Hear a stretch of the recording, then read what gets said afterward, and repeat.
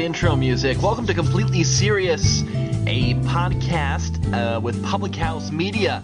I'm the host, Ryan Pierce. With me, the more important name of us two in this particular episode, the one you want to hear speak, is Geoffrey Clark, copy editor and page designer for Shaw Media in the burbs of Chicago. Am I right? It's up in the Chicago area? Yeah, okay. Well, I'm a copy editor and page designer. I'm not the only person who does it. That'd be way too much work for one man to handle. So modest. Doing a bunch of newspapers. You design pages. So you design the font, you design the size, you cut off the wood from the tree and turn it into paper. How do you design a page? Well, for example, I just got off of work recording this late at night, by the way. I did the DeKalb Daily Chronicle sports section tonight, and there was one local story on the front page. It was actually a column tonight about the future of college football broadcasting, about how some conferences like the NWC and MAC put out content one day. So I was talking about that. I had a couple page, I had a White Sox page, I had a page and a half of Bears talking, and I had a page of it. And at least they played it close. So at least the game was exciting. It's always unfortunate when the U.S. gets blown out by another soccer team while we try to grow our fan base. But that sounds like a lot of work. You do a great job. I'm sure there's a light humming sound. It's your computer working hard. Just wanted to note that in case anybody could hear that in the background. It is kind of methodical. It's kind of nurturing. I will say, I'm not sure when this podcast will go out. It'll likely be over the weekend is when they're going to be hearing this. So a lot of the stuff you just said will be outdated, but it's good to hear the background of a page designer and copy editor. That's quite the position. So that sounds exciting. I should point out, by the way, that at one time I was doing an interview like a month and a half ago. My computer went into thermal shutdown. It goes off by itself, and then you turn it back on. We're 3 minutes in. We're already talking about thermal shutdowns. Let's talk about sports. This is the podcast where we talk about sports and have fun. I think that's my tagline. I like that. It's unofficial, but I like that thought. We talk about sports. You said we were going to talk about whatever the hell we wanted. That's later on. That is after the microphone turns off, and maybe when we play a little game of Would You Rather later on. We'll get there in a little bit. First, I want to talk basketball. You're a basketball fan, Geoffrey Clark. Am I right? Yes, I am. You like basketball. I write for a blog called Chicago Bulls Confidential. In fact, I just wrote a story today about how the Bulls are switching up their uniforms for the year, and that they'll be wearing red at home from now on and white on the road. What do you like about basketball? Is it the shape of the ball? Is it the rectangular form of the court? Is it the lines? What do you like about basketball? Well, as much as a geometrical shape would be a tempting reason and the outline of the court, I'm going to have to say that Michael Jordan is the one who got me into basketball, and his Chicago Bulls back in the 90s. I want to ask you a question, being the expert that you are. Yes. Why is a basketball hoop called a hoop and not a basket? Isn't basketball – shouldn't the actual thing the game is named after be called a basket? Well, it's very, very interesting because if you know anything about the history of basketball, and I assume you do because you brought this up, the very first basketball game was played with peach and soccer balls, and basketball was scored in the very first game. Why did it get stuck in the basket? They did not think because to have a hole in it? Of it. Did they not think one person would make a basket? I'm not sure what their thought process was there. Well, it was a hole. If there was one, it was not big enough to. I think it's important to look at how much basketball has been on TV this month. We are now in the early minutes of August. We're not in the throngs of August yet. We're not weeks into the month. We are in the early forms, the birthing moments of August. And reflecting back on July, I would say I watched at least 80 or 90 basketball games between summer league, that Allen Iverson 3-on-3 league with Ice Cube. I probably watched the WNBA for that matter. I probably watched a good 80 basketball games at least at one point or another. I'm going to start saying some numbers, and I want you to tell me when to stop when I've accurately described how much basketball in terms of minutes you watched. Are you ready? Okay. I'm going to start off with 6,000. This is over July? Yes. I probably want to save your breath here because I'll give me a yes or no. 5,000. No. 4,000. No. 3,000? Let me just save the trouble right now and say that 2,000. I've watched a good portion of one Bulls Okay. summer league game. And because I've been busy a lot, between my work life and my social life and my relationship, so it's kind of tough to find time to watch basketball these days. I haven't had a chance to watch the 3-on-3 tournament yet, but the fact that they get so many big names from the recent NBA past is a very interesting thing. I think Ice Cube had a nice inkling of what this league was going to be when he decided. But what I want to know is, that they have this thing on TV called the basketball tournament. It's just called the basketball tournament, and they have all these teams that nobody's ever heard of. Have you had a chance to watch any of that? I did. I've watched a little bit, went to a couple games in my hometown, and a lot of it's former college players. They've come back and they're playing for an alumni team of sorts from their basketball college days. They have teammates from different eras from that college on their team, and they're playing in a summer competition. And you bring up another one, though, the basketball tournament. You have the Allen Iverson League, the 3-on-3 tournament, the WNBA, the Summer League. There's so many outlets for basketball in the month of July, almost more than any other time of the year. You can argue with free agency and the NBA draft, I guess, in the end of June, that we're in one of the busiest times for basketball the entire year. When we're in mid-July, I think it reflects just how smart the NBA is and how well they have been able to infiltrate our brains with basketball when it's 98 degrees outside. And they do such a good job putting their product in front of us. What do you think? What says ye? Well, the other thing that I really want to bring up, you brought all those wonderful things with basketball, but the one thing that you neglected to mention was the NBA Africa game that goes on. Oh, of course.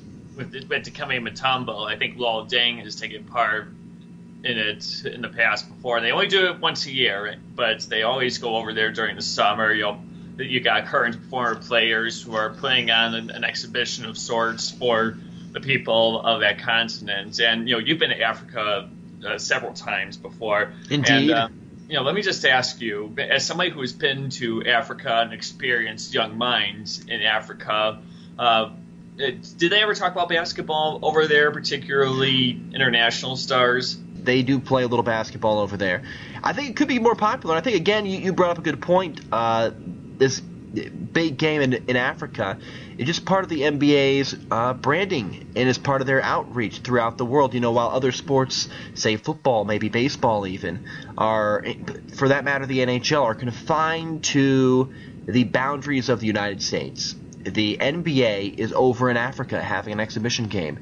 There, they sent Kevin Durant to India to hold a 3,000-player basketball camp. That's right, they did. They are doing such an incredible job of putting their product in different parts of the world, and I think maybe it's because of the 1992 Dream Team. They saw what that led to, the talent that came out of Europe in the coming decades, and they thought, hey, why not do this with Africa? Why not do this with India? We're already doing it in China with Stephon Marbury. He's got a statue of himself.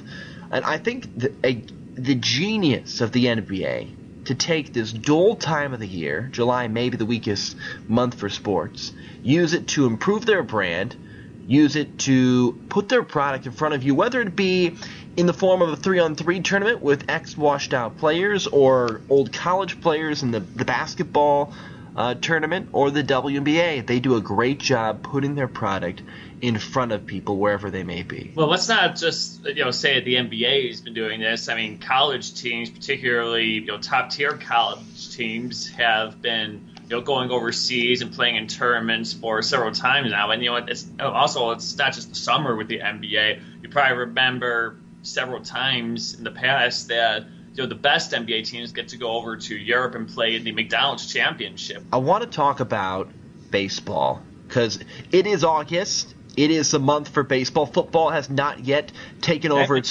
sports throne. Oh, yes, I did mention baseball. You mentioned baseball. I want to talk about baseball. Okay. Baseball we've entered the playoff hunt. We've entered the throngs of the baseball season. You're a Chicago guy. You don't put ketchup on your hot dog. You are oozing with Midwestern charm. You still put pajamas on your life-size statue of Michael Jordan. In Chicago, you have the Cubs and the White Sox. The Cubs expertly defending their title with a modest division lead. The White Sox are tanking perfectly.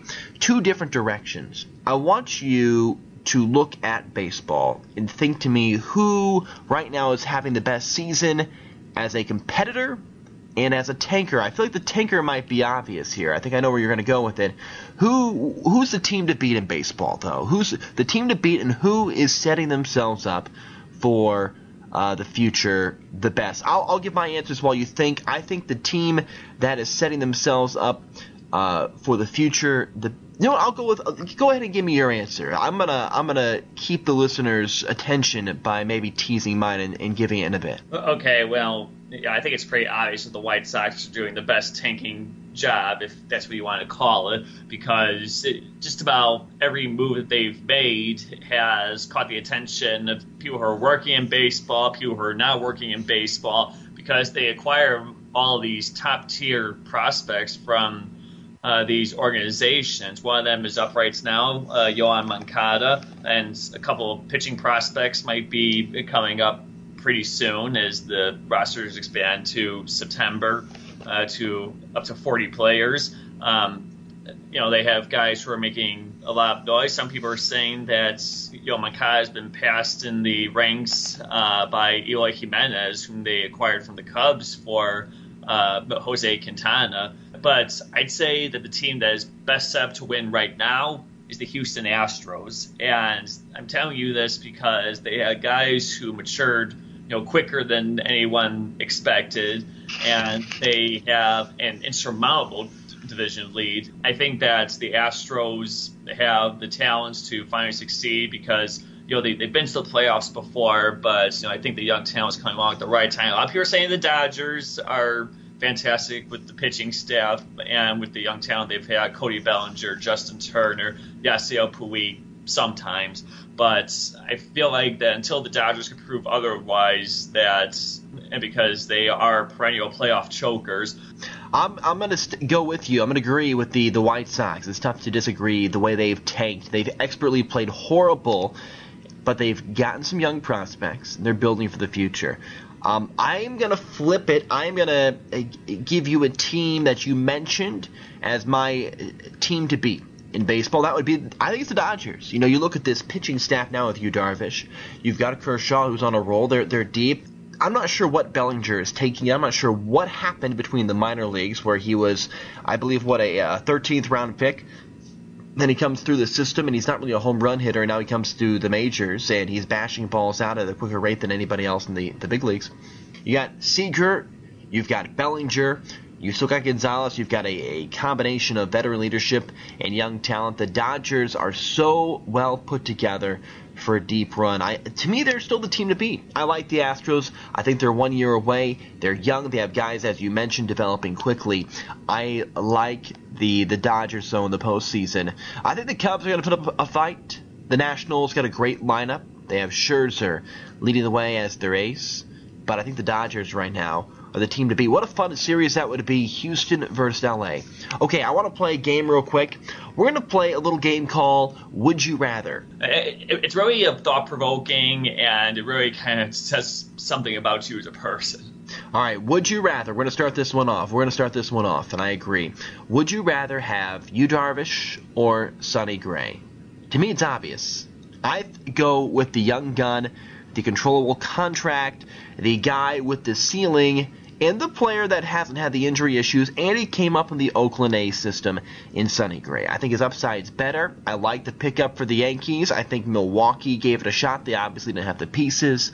I think Sonny Gray is not only going to be a borderline ace for New York over this year, he's going to be a great pitcher for them for years to come. I'm going to disagree. I'm going to say that Yu Darvish is the guy I would rather have. This is a guy who has a little bit of a stronger track record, and he's a guy who can put a rotation like the Dodgers over the top. If you're a contender this late into the season and you can get somebody who has experience, has some very good stuff, and has been able to hold opponents at bay for a good period of time, then I have to say that the Dodgers and Yu Darvish, they kind of lucked out because they have somebody near the top of their rotation who does a whole lot, and I think everybody is going to be happy with this acquisition a little more than a Sonny Gray one. I'm going to give you the magic wand, and you can touch a team, and you become the owner of this team for the rest of the year. You have two options. Would you rather be a team like the Royals, streaking, but your battle to get to the playoffs is still a bit uphill? They have work to do. Or the Diamondbacks, who are coming back to earth a little bit, but it still looks like they have a strong hold on that wild card lead. I think they're up by 5 games against the next closest opponent, which might be the Milwaukee Brewers. So even though they're struggling a bit, they look like they'll make the playoffs. Would you rather be a team like the Royals? You're hot, but you may not make it. Or would you rather be the Diamondbacks? You're having a hard time, but you're pretty much a lock. It's very, very difficult to say for sure, but I think I'd rather go with a team that's struggling but is a lock, because we have had teams in the past, I follow teams in the past that have had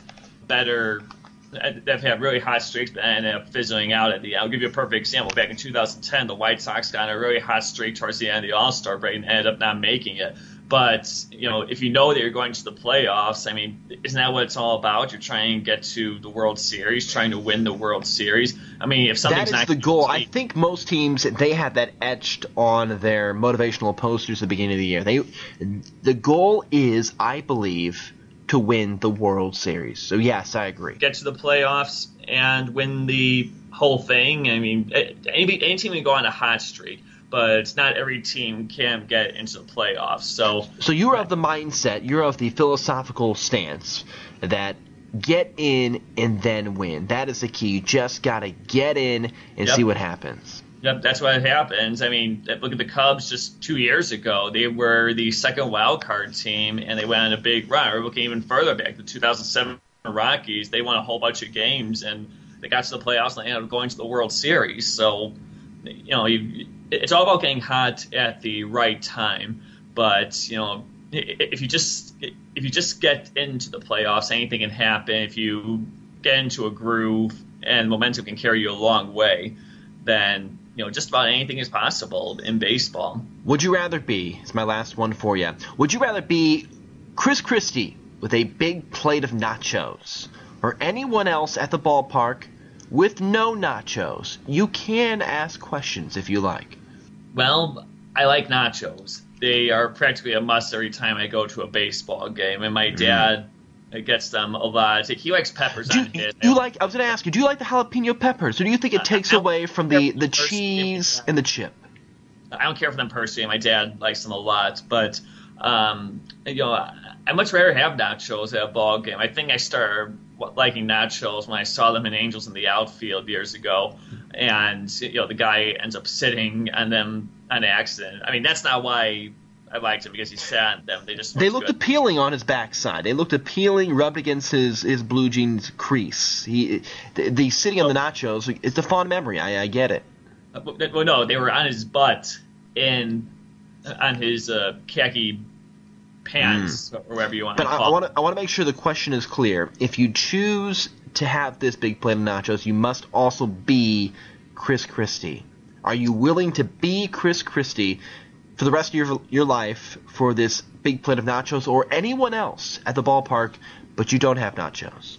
I guess I would say Chris Christie, because think about it, you're the governor of a state. You've got enough of a following right now that some people respect you, and you're pretty much set for your life financially. So I think I'd like to be a big guy who can afford to let his waist loose a little bit more if I have more money than just about anybody else can make in a year. I never got the look, the belt up by the nipples. Like, I believe a belt belongs below the belly. Chris Christie has somehow taken his suspenders above the stomach, and the belt is below his chest. It's like he's trying to hold in his rib cage. It blows my mind when I see his style choice, but I mean, it kind of works for him. He's kind of got that, hey, boss, hey, that rough and tough New Yorker. Maybe that's why he's done so well out east. I'm not sure. Wait, you know something? Steve Urkel, he used to wear his pants way up. Steve's a very successful guy. Yeah, he's very successful. So you're going to go Chris Christie, big plate of nachos. Okay, marry, slap, and banish. I'm going to give you 3 players. Aaron Judge, George Springer, Nolan Arenado. One of them you got to marry. They got to be on your team forever. The second one you got to slap. You're going to get them angry. They're going to come back, and they're going to beat you. And the third, you banish. You get them out of baseball. You can never have them. Nobody else can ever have them. Marry, slap, banish. Aaron Judge, George Springer, Nolan Arenado, 3 players that will probably all be up there for AL and NL MVPs. Marry, I'd probably say George Springer because he's a guy who doesn't really have a whole lot of baggage with him. He doesn't really surround himself with controversy. Not a whole lot of people pay attention to him. So, I'd rather, marry somebody who, would probably just, keep quiet a lot of the time. I do my thing, he does his thing, and then that's that. Slap, I would probably Nolan Arenado because he seems like a guy who you're not threatened. If you're going to slap him, you're not threatened. You're not thinking this guy's going to come back and beat me with a massive home run in the bottom of the 9th inning. So you're going to pick Nolan Arenado to slap. Yes, just because I don't think he has the pure power that Aaron Judge does, which leads me to my final point. I'd probably banish Aaron Judge for the sole reason that I wouldn't have to see those stupid Judge wigs at Yankee Stadium or anywhere anymore. I can see why they're doing it just because of his last name, but I don't generally like it when people take puns on names and run with it for some stupid gag. I make it anti-fun. I'm gonna flip one answer there. I am going to marry Nolan Arenado because I know what I'm getting. He's the guy has led the National League in home runs 2 years in a row. People talk about Bryce Harper and Chris Bryant as being the 2 big hitters in the NL. The guy that might be the guy is in Colorado, and he plays third base, and it's Nolan Arenado. Also a great defensive third baseman. If I'm going to build a franchise, I think Nolan might be the player outside of Mike Trout that I pick. I'm going to slap George Springer. I don't see him as an effective player in the postseason. He's a good regular season player. I'm not concerned when going gets tough and I have to get him out in a big at bat.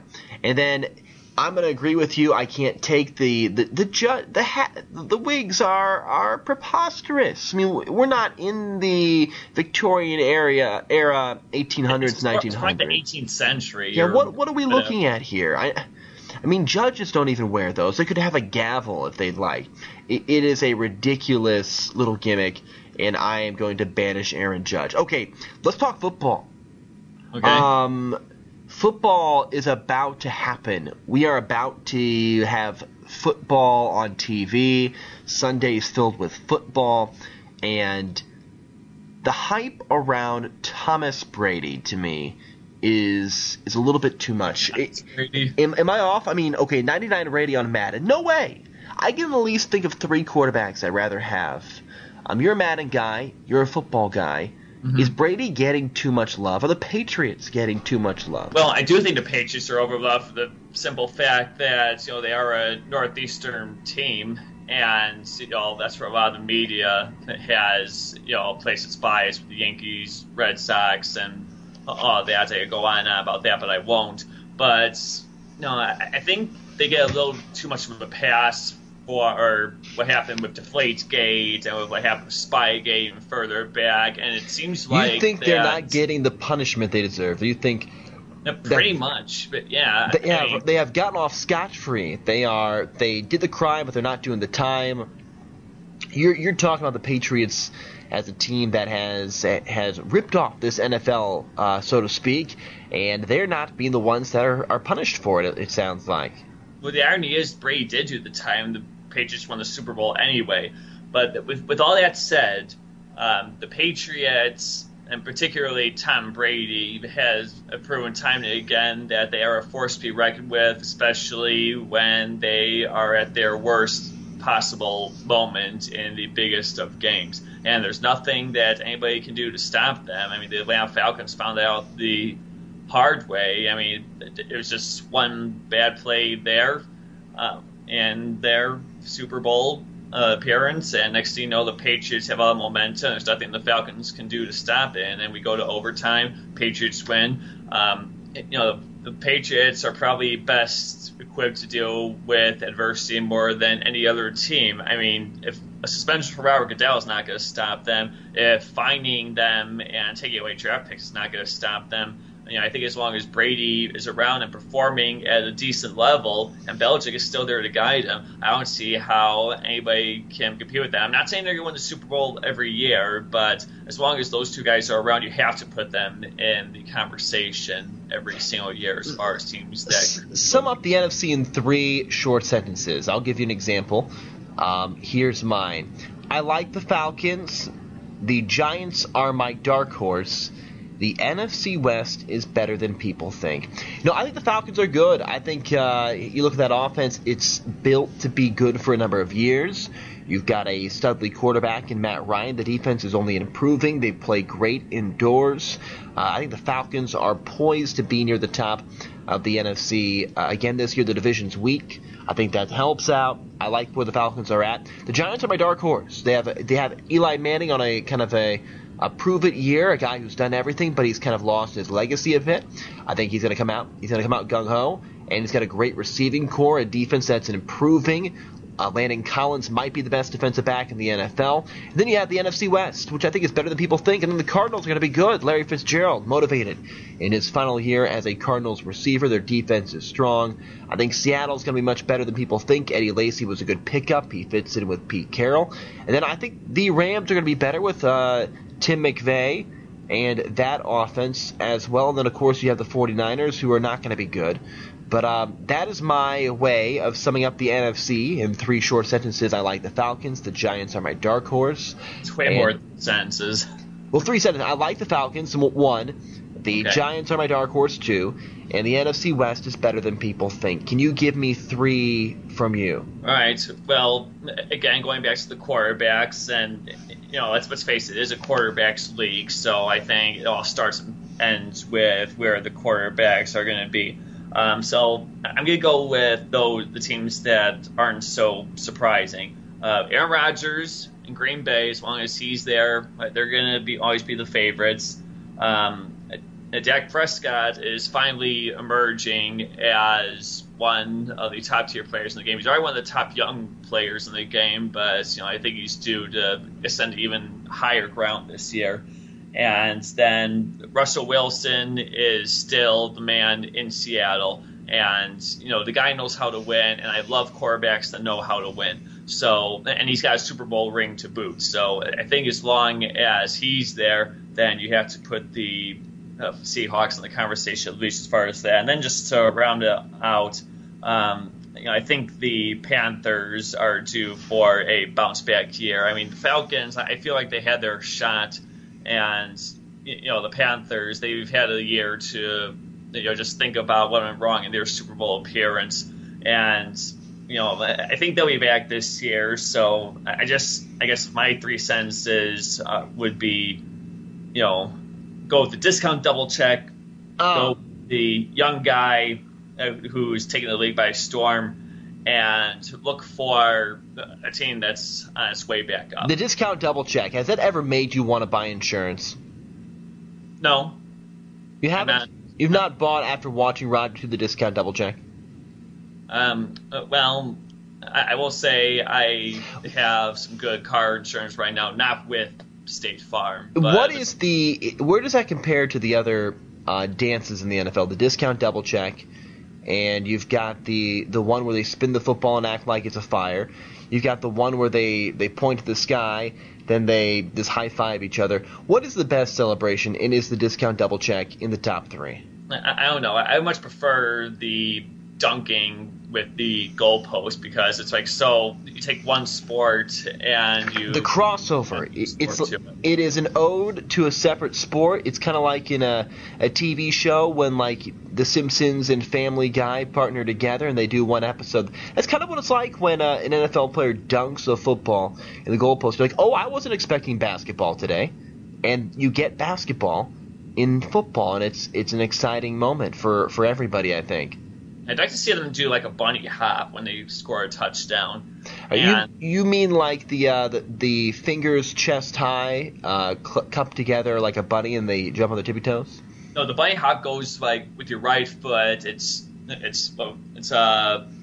back front, and then same thing with the left foot, back front back. No, I'm sorry, it's left right with the right foot, left right with the left foot, one hop forward, one hop backward, and 3 hops forward. I don't know how you knew that, but that's impressive. I learned it way back when, and my fellow ushers and I used it as our entrance for one of my friend's weddings. So it was my idea, but we added like one more thing at the end of it. It was like a Superman wave. Oh, like a Devin Hester, Superman, Soldier Boy, Superman that hoe, kind of lean to your left and right and go back and forth. I heard Soulja Boy just a few days ago, and I was recalling how I could not do that dance, no matter how much this one girl we knew in college tried to teach me. I just could not master way too much choreography. I know you. I know you've done some crazy bleep. Maybe that's it. Maybe doing the Soulja Boy in college is it.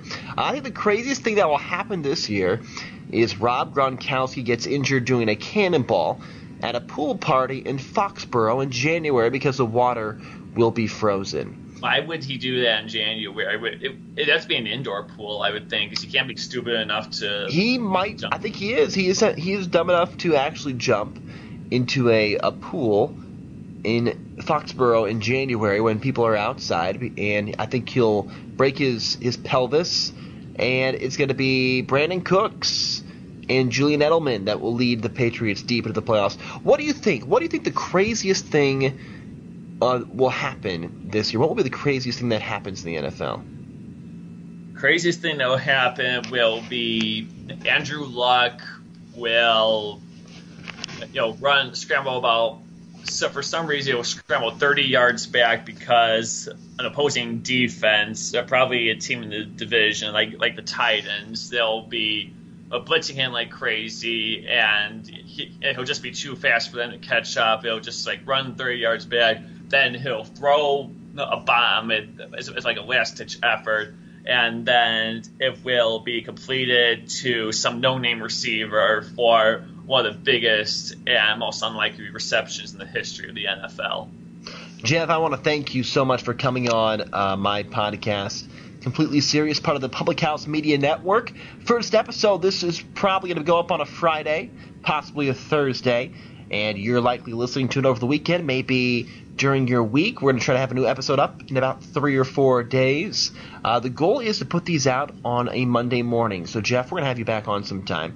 All right, can I just say one more thing? Yes. Going back to the would you marry, slap, or banish? Oh, yeah, about 20 minutes ago. Yeah, go back to that real quick. Well, it's more about the marrying fashion, between one man and another man. Have you seen this animated short film that's gone viral on YouTube? It's called In a Heartbeat. I've not, no. Does it involve a heart and maybe a beat, a heartbeat? Does it involve those? It actually does involve a heart coming to life, and involves a boy who's in the closet. He is in the closet. He's hiding. Is he playing hide and seek? Is he in the closet for 7 minutes in heaven? Something like that. He's more like outside. He's just afraid. He's got his eye on somebody.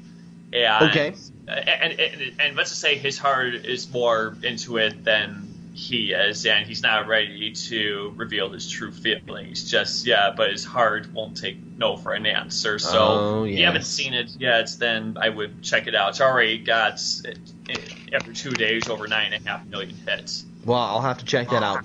Jeff, thanks a lot. Are you okay? I thought I heard a weird sound kind of come out of your mouth there. Was that me? I can't quite tell sometimes. I don't know. Thanks a lot. Geoffrey Clark, the copy editor and page designer for Shaw Media. I'm sorry. The one. There are several others. He's the most talented.